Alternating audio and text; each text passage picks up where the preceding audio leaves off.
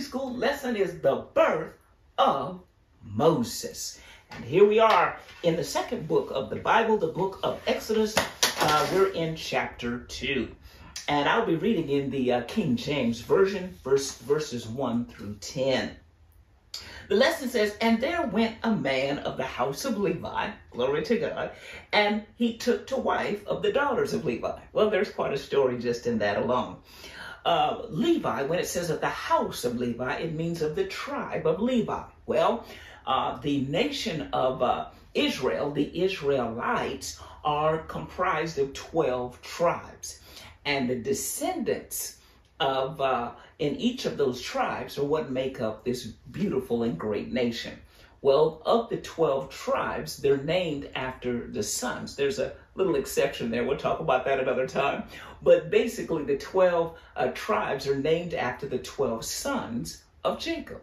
Jacob and his twin brother Esau are the sons of Isaac. And Isaac, of course, is the son of Abraham.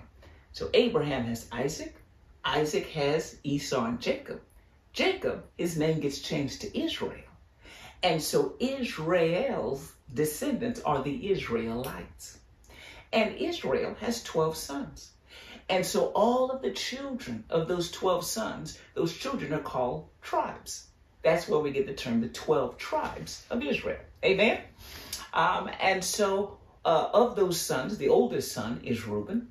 The second son is Simeon. The third son is Levi. Well, Levi, his descendants later on came to be known as the Levites because they're descendants of Levi.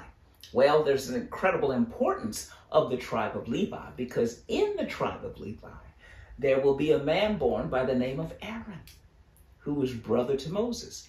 Aaron's descendants will be the priests. Amen?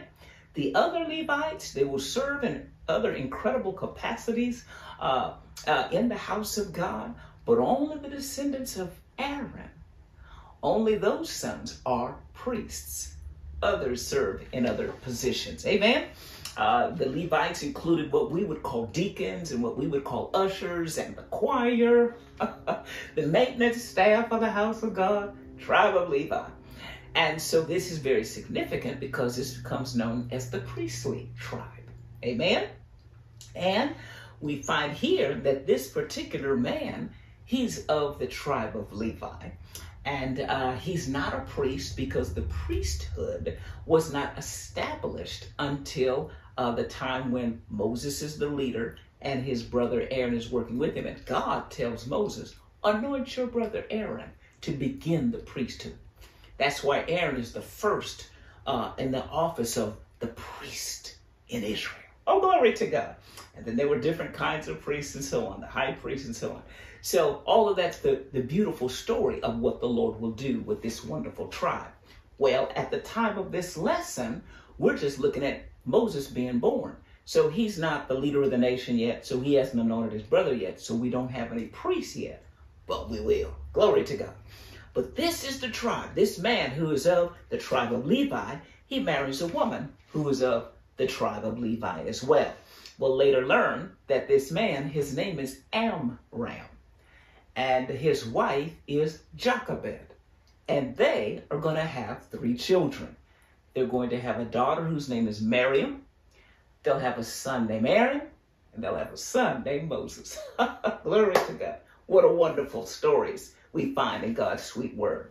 Well, here Amram and Jochebed get together. Verse 2, "And the woman conceived and bore a son. And when she saw him, he was a goodly child, and she hid him 3 months." Well, the context of this, we're in Exodus chapter 2. The context of this is the reason she's hiding this son, which is Moses, is because an edict has gone out from Pharaoh. Because Amram and Jochebed are amongst the Jews that are down in Egypt, and they're in slavery. Glory to God. And we know that the total time that they would be 4 centuries, 400 years, hallelujah. And during this particular time, the Israelites are slaves in Egypt. And of course, we know the reason that they're slaves in Egypt is because Pharaoh, who is the leader of Egypt, feared them because they were multiplying. They were growing incredibly. God told Abraham, I'm going to multiply your seed like the stars of heaven, sands of the sea. So they're multiplying incredibly. And the Egyptians wonder, wait a minute now, they're growing so much in number. What if a war should arise and they should side with another nation? They could overthrow us. We could be in great danger. So to suppress them, to bind them, will make them slaves. Well, that Pharaoh who had that attitude toward these basically foreigners in his land knew not Joseph, who in the prior years, we know his brothers were jealous of him. He was sold into slavery in Egypt. He was a slave in Egypt. He was in Potiphar's house. We know the great story. Oh, you don't want to miss that in Genesis, the story of Joseph. Amen. He is the 11th of Jacob's 12 sons. He's number 11. Number 12 is his younger brother Benjamin. And of course, Joseph, by a whole series of stories and events, he ends up being sold. He was hated by his brothers. He was sold as a slave into Egypt. Well, he's a slave in Egypt, and he's in Potiphar's house, and then Potiphar promotes him because he's a tremendous laborer and worker, and God is with him. God had told Abraham, I'm going to bless your seed. God blessed Joseph, and Joseph was faithful to the God of heaven. We never see where he worshiped another god. Amen. And so he's down in Egypt, and he's promoted and blessed. But then Potiphar's wife lusts after him. He will not compromise and commit adultery. And so she lies on him and says he raped her, tried to rape her. And so he's put into prison. So he's falsely accused. Now he's in prison. But while he's in prison, the hand of God is on him, and God promotes him into prison. And the gifts keep working in him. Lord God, this is a glorious story.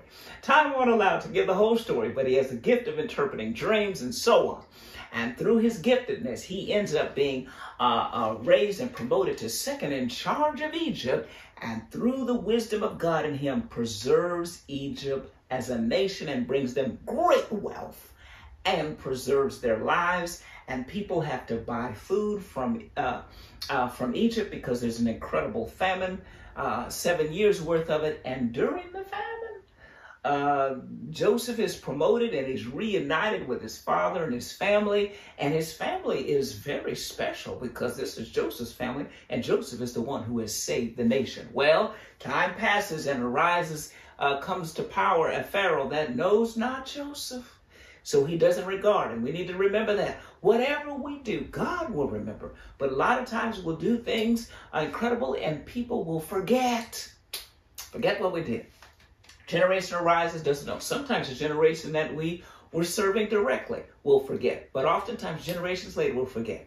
But when we serve the Lord, we can be assured. Praise God, the Lord remembers. Amen? But this new Pharaoh arises, doesn't remember Joseph, so he doesn't regard Joseph's descendants. And you wonder, why didn't somebody go get the archives and tell him, wait, these are Joseph's people. Glory to God. But prophecy had to come to pass.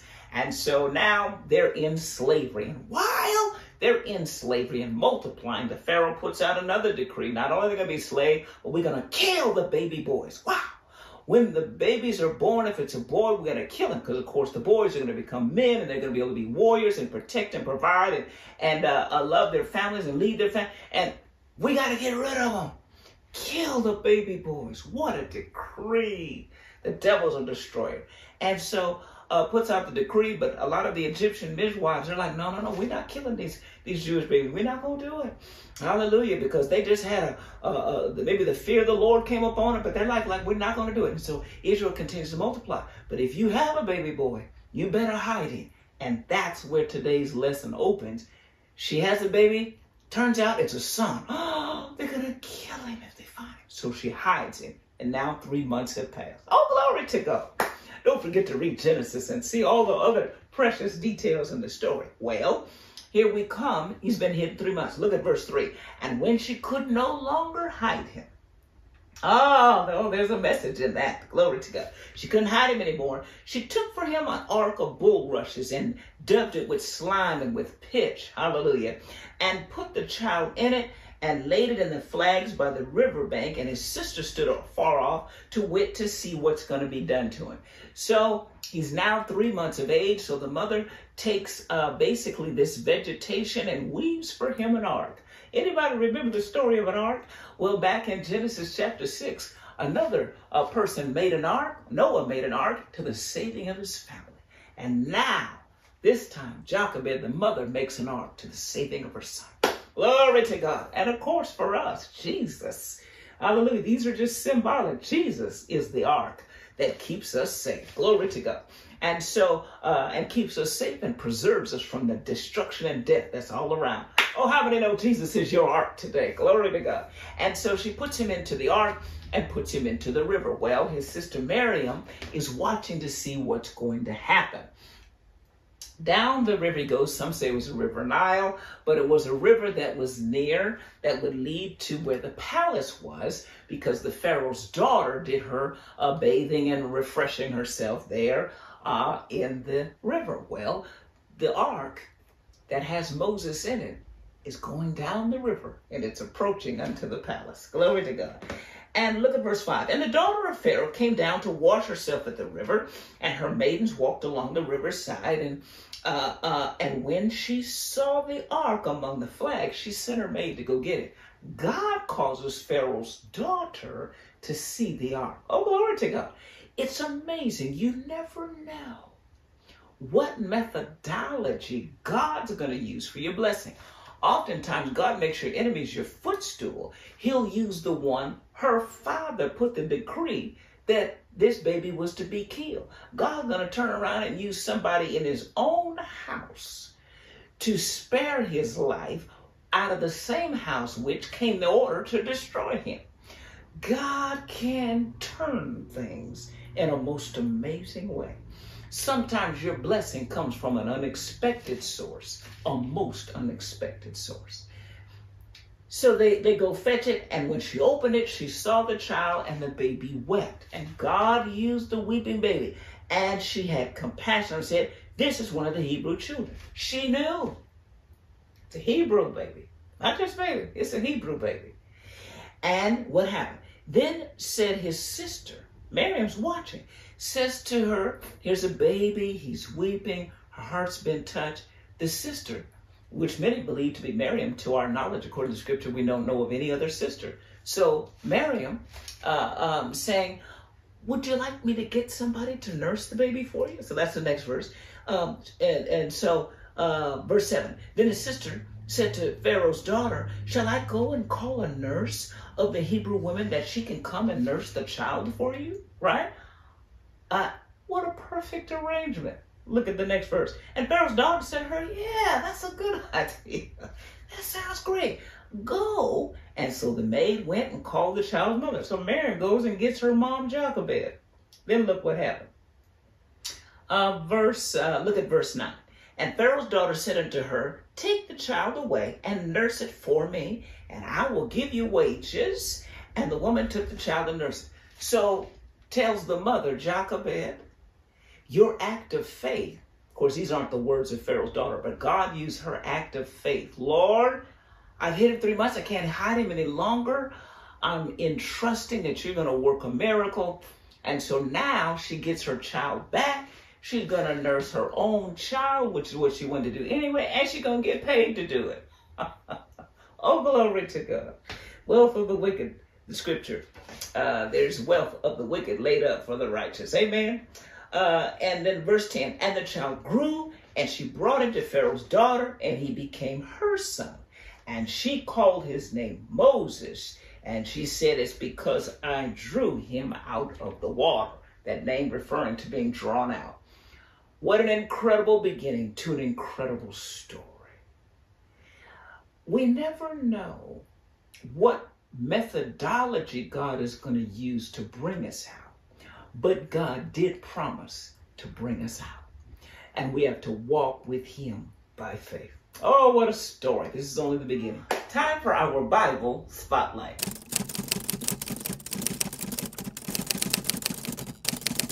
We are continuing our study of the Great Commission of the church. We're very excited. We have covered the passage of Matthew chapter 10, verses 7 and 8. And then we have finished looking at Acts chapter 1 and verse 8. And now we're on our third of our fourth passages in the book of Mark, chapter 16, beginning with verse 15 through 18. Glorious passage. Amen. And I'm reading in the King James Version. And he said unto them, Jesus speaking to the disciples, go ye into all the world and preach the gospel to every creature. Wow. Verse 16, he that believeth and is baptized shall be saved.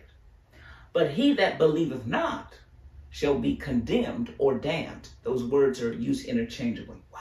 17, and these signs shall follow them that believe. He goes on. After those instructions, he goes on to give a descriptor. And these signs are going to follow them that believe. In my name shall they cast out devils. They shall speak with new tongues. They shall take up serpents. And if they drink any deadly thing, it shall not hurt them. They shall lay hands on the sick, and they shall recover. Oh, what a list. And so we want to work our way through these. The first one is vital that we be reminded again that every one of these instances where we see the Great Commission, there is the assignment to go preach everywhere. Go into all the world and preach the gospel. Now, two things here. Go.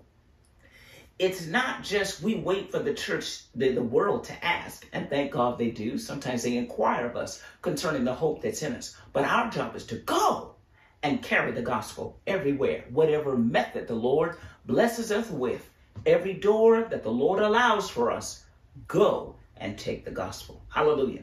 Number two, it's to every creature. A creature is a created thing. Well, we're talking about man, who is God's crown jewel of creation. Tell everybody. We're not preaching now to cats and dogs, lions and tigers, and to the chair in the living room, right? Because the gospel's not for them. The gospel is for those that are lost. The only ones that are lost are the ones that transgressed God's holy law. The only ones that received God's holy law was man. So since only man had the law, only man could break it. Only man sinned. And so Jesus came for mankind. Amen?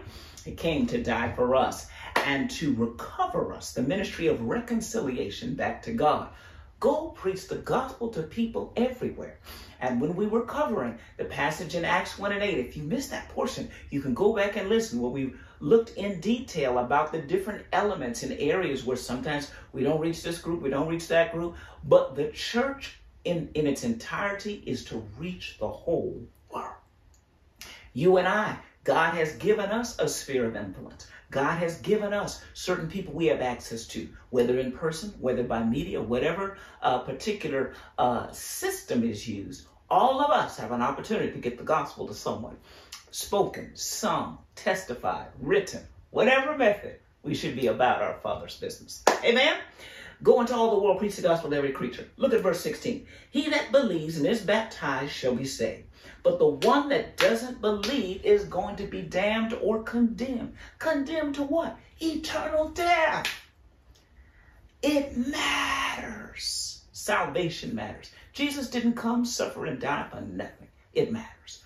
All those whose names are not found written in the Lamb's book of life, all those who have rejected Christ, they will be lost, precious ones. And we've studied various times about hell. I did a personal study. I was, Lord, is it possible that it's temporary? Is it possible? It's forever. Just a few weeks ago, we looked at that passage of scripture there in, I believe it's Mark chapter 9, that says the worm never dies and the fire is not quenched. Over and over and over and over. The fire is not quenched. It's not quenched. It's forever. The lake of fire is forever. And so knowing, the scripture says, knowing the terror of the Lord, we persuade men. Apostle Paul used that phrase in that, knowing the reality of judgment, we need to reach people everywhere. Telling everybody, everywhere. Everybody, everywhere. Telling them the gospel. Those that believe. And the key element, we look here, we see that word over and over again. In verse 16, believe. Again in verse 16, believe. In verse 15, it's even in 15, believe. In verse 17, believe. All of these repetitions, belief, faith in Christ. That's how we're saved. People have all other things they've added in the mix, but we're saved by faith in Jesus. Ephesians 2, 8 and 9. For by grace are you saved through faith, not of works, lest any man should boast. For by grace are you saved through faith, and that not of yourselves is the gift of God, not of works, lest any man should boast. We don't work our way. Our deeds don't save us. Faith in the blood of what the blood of Jesus did for us. Hallelujah. Our job, Great Commission, tell everybody, everywhere about Jesus. Hallelujah. Father, we thank you that you're faithful when we can see how and when we can't see how. You remain faithful. Help us to believe and to give you glory and honor therein. For this we give you praise. Bless my brothers, sisters, and friends. Encourage them. Any of you don't know Christ, receive him now. Take Jesus as your choice. Leave your old life behind. Ask him to forgive you, wash you, make you clean, cause you to be born again. Join a Bible preaching and teaching church and serve the living God. And all of us, until we meet again, let's remember this. The God of the Bible is real. Prepare for your divine appointment with him. It's coming.